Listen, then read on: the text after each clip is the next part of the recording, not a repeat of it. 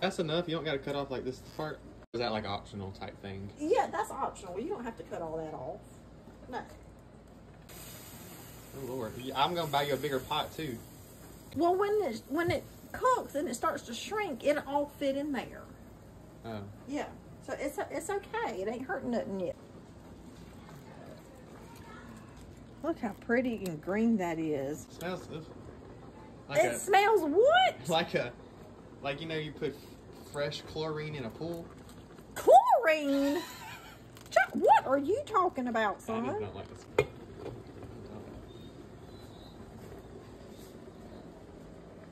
Mama, this is the most. The most what, Josh?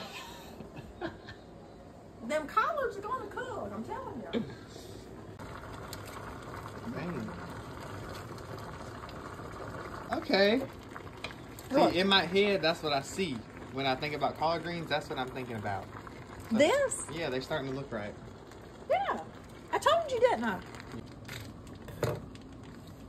Okay. Ooh, it's making a mess. Are they supposed to be big pieces like that? Do they cook down like the collards or what? Well, this is our meat for tonight, Josh. And that like seasons the collards, you said? Yeah.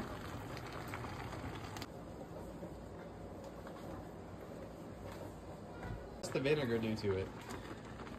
It cuts the bitterness in the collards. Right. Oh God. Ooh. Now, how much sugar do you usually do?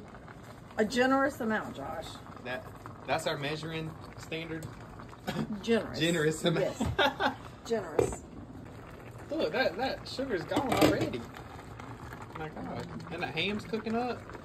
I need to stop. I've been doing this longer than you are old. I know. You got it down pat. That's right. I know what I'm doing here. Look, that's enough to fill a bowl right there.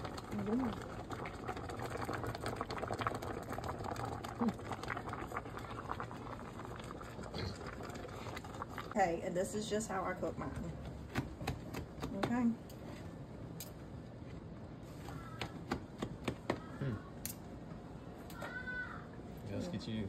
Let's get a taste test. Taste test.